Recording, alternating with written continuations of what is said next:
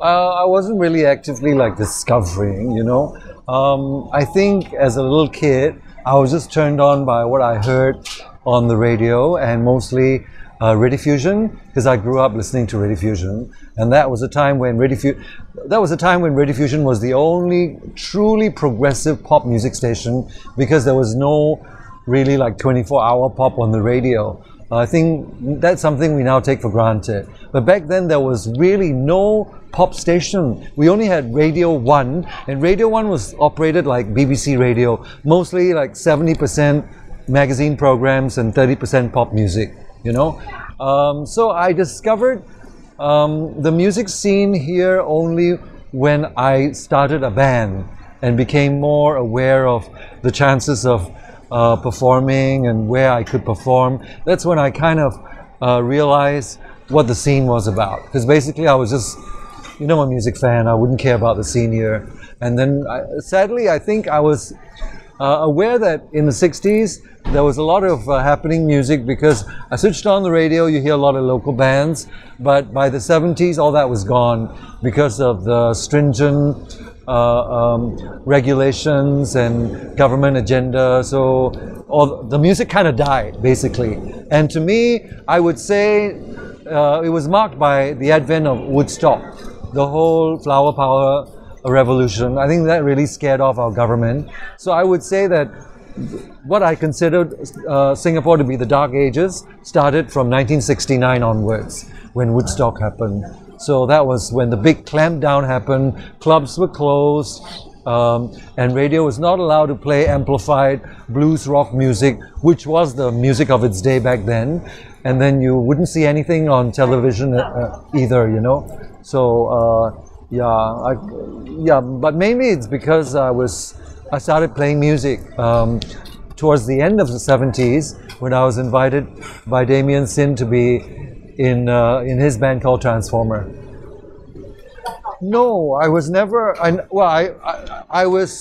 took guitar lessons once because my mother thought I was interested in the guitar, so she put me in a class to learn classical music, which was like, ugh. So of course I fell out after a while. So I never really had formal musical training, and I guess that's why I was so influenced by punk rock. Because when Patti Smith came along, I always say this: if Patti Smith could sing, anyone could sing.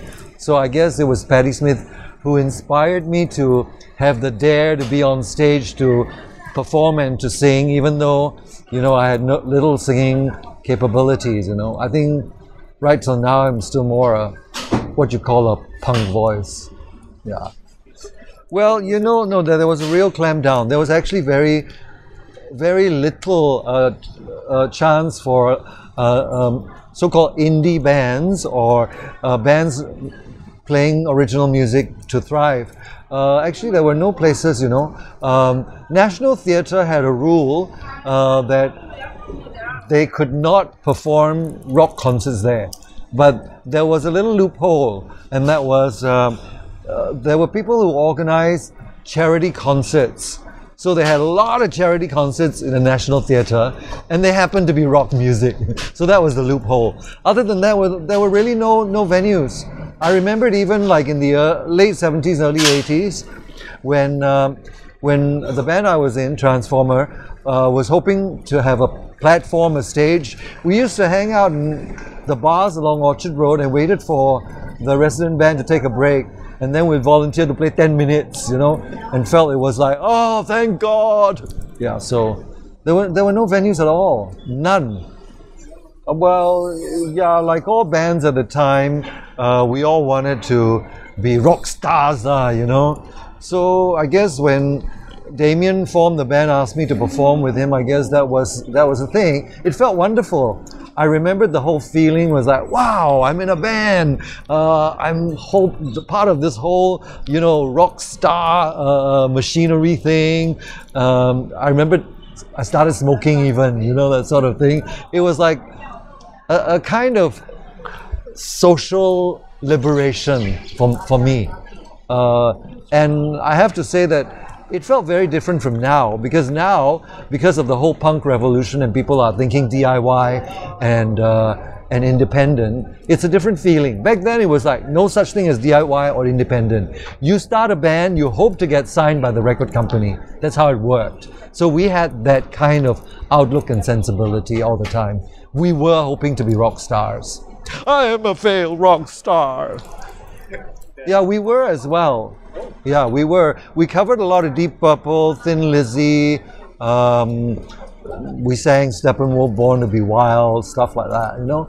But we also wrote some original material because we recognized the virtue of punk and progressive rock music. I think in that we were different, and eventually when the band grew to be evolved and morphed into Zircon Lounge, we were definitely championing the whole punk and new wave movement in rock music. Yeah.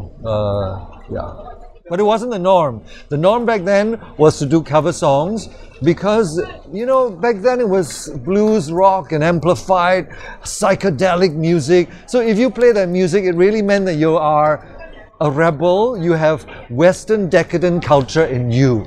So that is the reason why it was not allowed in Singapore. Yeah. For very good reasons, of course. We must have started in late 70s because I think I was in Transformer for at least a couple of years, and then it broke up. We must have taken at least a year to really firm up Zircon Lounge before we released the first album, Wriggle Vigor, in '83. So given a year, like maybe we started 81, 82, so Transformer must have been late 70s. Yeah. Actually, even as Transformer, we played some notable gigs thanks to the fact that I was famous. I was the EMI resident DJ when they had an EMI showcase on radio at the time. So I was the resident DJ, and because of that, we landed gigs that were not open to other people. Like, for instance, we actually opened for Anita Sarawak's launch of her second German album, For the Love. And then I remembered after we played, the EMI MD from Britain said he should never have been allowed to play because they were crass and crude. Yeah, and vulgar. I guess, yeah, we were just lucky that I was a known figure. And I suppose that's how it was, because even when Zircon Lounge was signed and released by WEA, don't forget they released the album Zircon Lounge featuring Chris Ho. It's almost like without my name, they wouldn't have released the album. You know, so yeah. No, because our kind of music was not considered commercial. And unless you have, you tag along a so-called known public figure or someone sort of famous, the record company wouldn't be interested, you see. They need to sell albums, basically, you know. They need to make money. And that's the reason why... And that's the reason why Dick Lee was roped in as a co-producer of Zircon. So in order to tame us a little bit,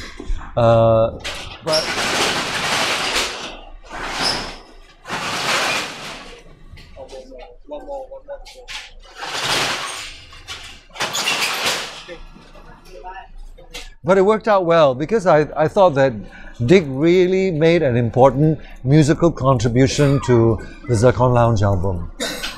He gave it the keyboard layering that we didn't have. Yeah. I'm very proud and happy to have had Dick on the album, actually. Well, Dick was already known because he had by that time released Life Story, and he had performed on TV often enough, and he was, I think, about to release his Life in the Lion City first WEA album. So he was a known entity in music, and besides, his music is definitely more mainstream, more acceptable. So he was definitely more an investment than a liability. I think Zircon was pretty much a big risk to enter into. Yeah. Of course it was hard because the culture of original music, original Singapore English pop bands had died. I mean, you have to remember that back in the 70s, the famous pop artists of the time were people like Anita Sarawak and Tracy Huang. They were your two biggest selling acts, basically. There were hardly any really like adventurous rock bands, apart from maybe a couple of them, like Western Union Band, Fly Bass, that were recorded. There were bands that were not recorded, like Pest Infested. What's the other one called? I forgot.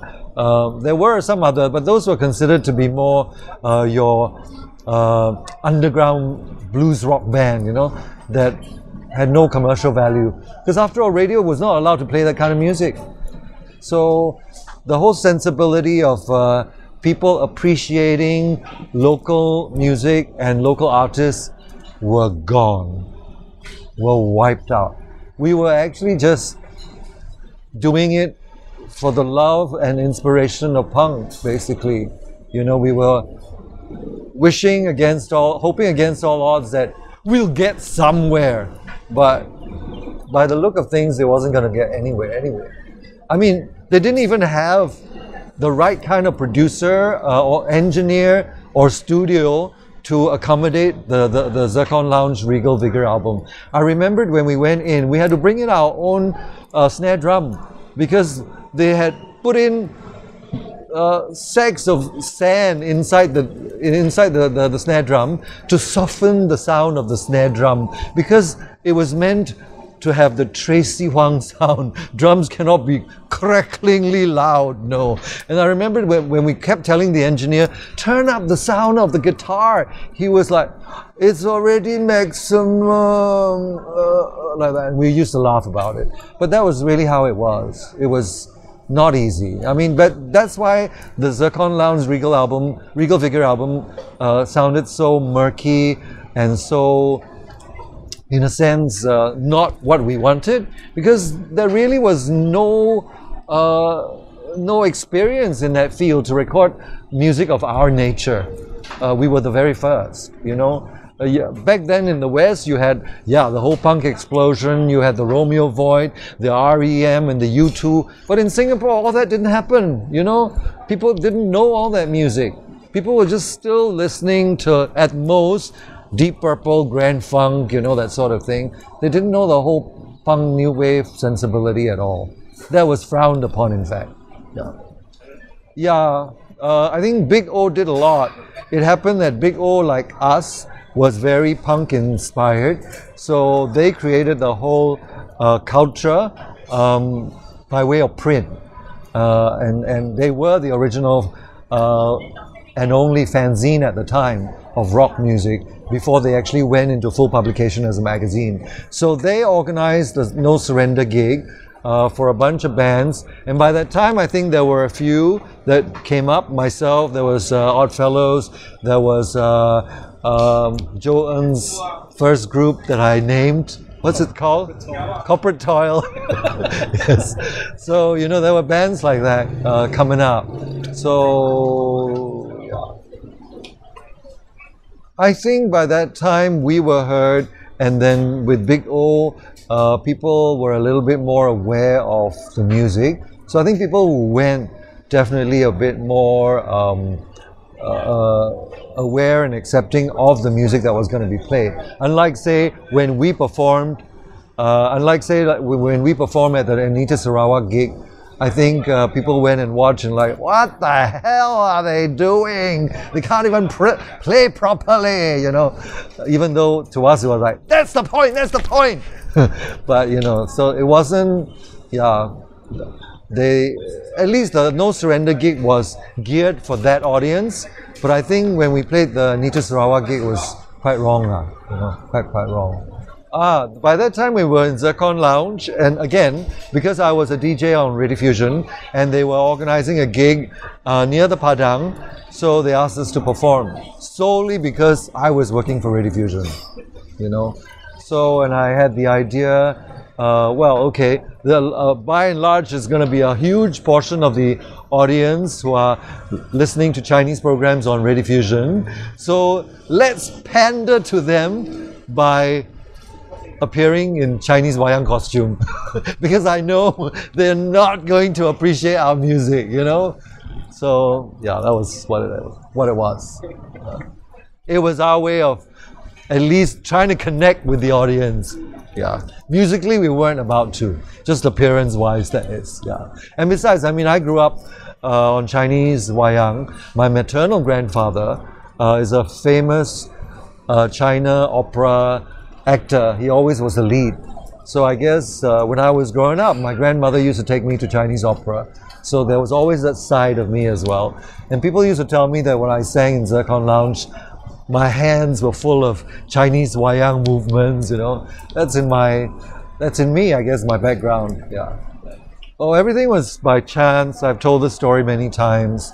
I was a music fan, listening to Rediffusion, and then they had this program where they invited people to come on to the show to present their own dedications and songs. So I took part and completely forgot about it. And then maybe 8-10 months or a year later, they were looking for part-timers, and they had my contact because I took part in that show. So they rang me up and said, would you like to be a part-time DJ? You know, you just have to come in for an audition. And they're okay, you know. So I was auditioned by my gallery, and then I was accepted, and that's how it happened. Everything always happened by chance, by way of music for me, my career. And then that went on to the next phase of starting a band. I used to go to the Supreme Music Store, record store a lot in Lucky Plaza at the time. And then the boss's wife, who was running the place, said, oh, there's another music fan who's a big fan of Deep Purple. He likes to meet up with you and talk music, blah, blah, blah. So would you like to meet him? I said, sure, sure, sure. So I met him in the shop, and he turned out to be Damien Sin. So he asked me to join the band. I said, oh, okay, you know, so it was by chance again. And then as for writing about music as a music critic for Straits Times, because Mick Jagger came to town, he was staying at the Hyatt Hotel. Believe it or not, at the time, there were only 3 people interested in interviewing Mick Jagger. Myself, Vernon Cornelius of the Quest, and Richard Lim, who was the editor of Straits Times Live section. So that was where I met Richard for the very first time, when we were both waiting while Vernon was interviewing Mick Jagger. And then, so while I was waiting, I started talking to Richard, and then Richard asked if I would like to write a column for Straits Times. And I said, okay, I'll try. And he liked the style of writing. That's how I ended up. Because nothing was in that sense planned. Everything, I think God really wanted me to be a DJ. And God really wanted Big O to feature my article. So eventually, I'll be talking about Singapore. It's God's plan and work. Please don't blame me. Oh, because, Philip Chia knew about my Rediffusion shows, and knew that I had this big love and inclination towards punk music. So he interviewed me, I think, for a Big O fanzine. I think it might have been the first issue. And then it just took off from there. We became friends. So I started writing a regular column, all that. Everything was just by chance. But actually not lah, it's God's plan. You just don't believe me, that's all. Yeah, well, Zircon kind of dissolved, and then I didn't know, actually no, right after Zircon dissolved, WEA had already plans to sign me as a solo artist, which they did. So I think like 2 years after it dissolved, I started recording my solo album, Night Songs in Day Glow. That was followed up with Pang Bang Hung. But when Pony Canyon died, closed shop. It really was like, oh dear, no more recording avenues. I remember even Najib turned to me and said, Najib Ali turned to me and said, how Chris, no more record companies to record us leh. I said, I don't know. And then I think Big O had the idea after my first book to release a spoken word CD. So fortunately because of that, I came out with my spoken word CD, which Little of Furious designed a wonderful cover of, the one called Chris with an X, Me All Good No Bad.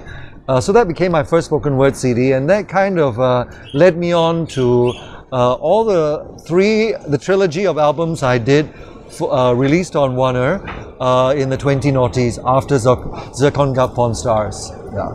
So in a sense, I kind of like plundered on a little bit, not quite knowing what to do, but as fate would have it, as a failed pop star, I fell right into my own little underground. Of course, not underground in the stomping ground way lah. You know me, too auntie for that. Again, it was kind of not my design. One day I bumped into him. I remember at that Riverside Cafe in Robertson Quay area called Tamata. I don't even remember it. And he said, "Hey Chris, let's form Zircon again." I was like, huh? And then of course I really don't like the idea of reunion bands.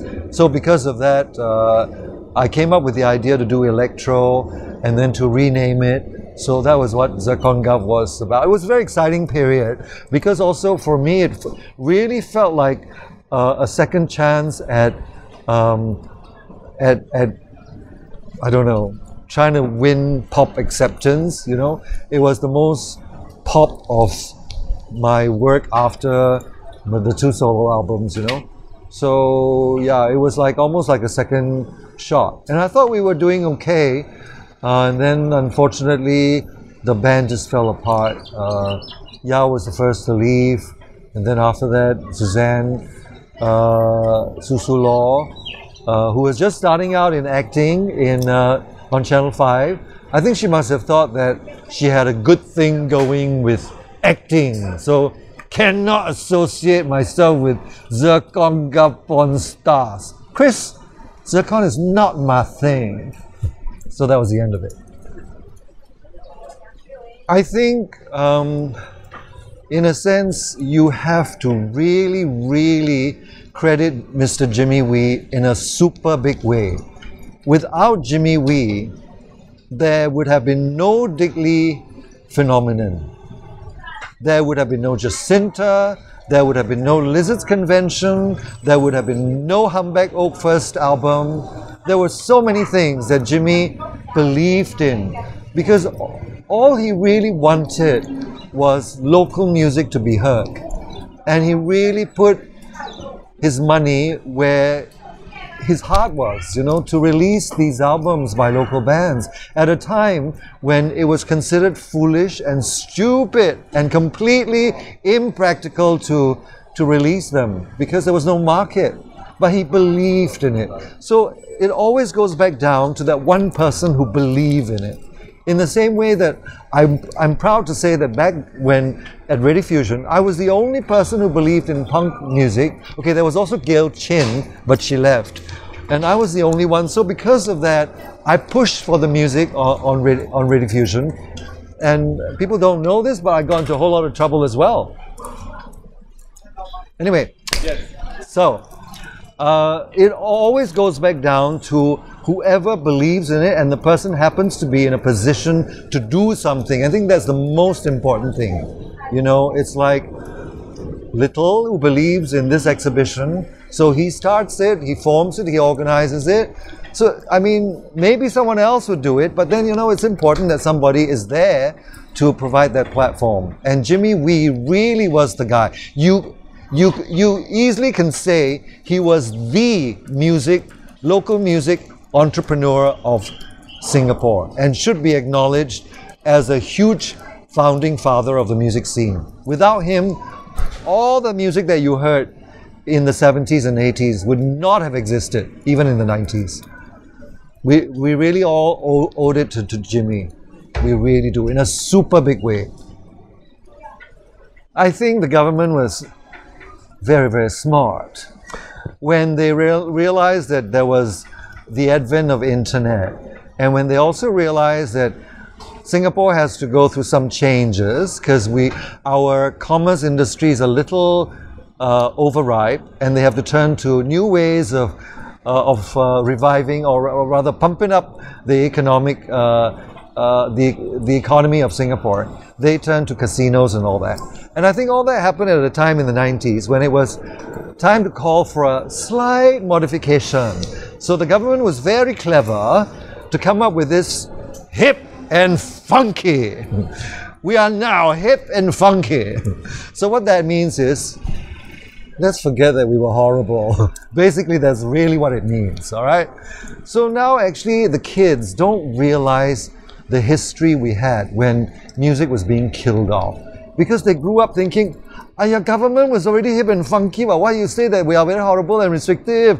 Not at all, you really do injustice to the government, you know. So it really wasn't like that. They were very clever with this big turnaround agenda. Hip and funky. Of course, everything was on the surface lah, but that was good enough. Good enough to make the young people not realize what the scene was like before. So people, of course, now don't realize, but they only wonder, how come our people don't appreciate local music, huh? Yeah lah, it's all our fault lah. And number one. Number two, maybe our music not good enough, all that blah, blah, blah, blah, blah, blah. They never really go to the source. You cannot go to the source, okay? We're talking about the PAP government. So, because of that, the whole scene is different now. People are more anxious to regroom the music industry because it was non-existent, and because they are not aware of the history, they just feel on the one hand they should do more, and then I think with those who are aware, they really want to rebuild it. People like myself, you know, okay lah, it's in the past, but something has got to be done, you know, if you believe in music, that is. So I think in that sense now there are a lot of avenues, so many avenues, even radio. You know, okay, just to give you a bit of a history, do you know that back then, if you want to put an indie band on the air, it would have been the most atrocious thing you could think of. I remember it, and I'm not being like horrible about it. Back then it really was like, we cannot just anyhow put an indie band, no. They sing out of tune, the guitar is not tuned properly, then people will question and people will cast nasty remarks about radio programming. Cannot. So the whole scene is different now. Now there's actually this big enthusiasm to feature indie music, which is really good. But that's what it should have been. That's what it should have been. After all, SG50 is a great thing. I wouldn't want to put it down.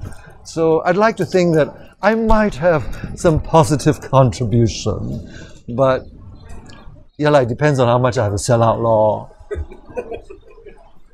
Got money, can. After all, I go with the John Waters school of thinking. I was never against selling out. Nobody wants to buy, that's all. And it's so sad if you think about me. I gave my whole life to building this punk culture, as good as LKY in building the nation. So why shouldn't I be credited? So yes, SG50, come on, bring it on. Give me the load and the money.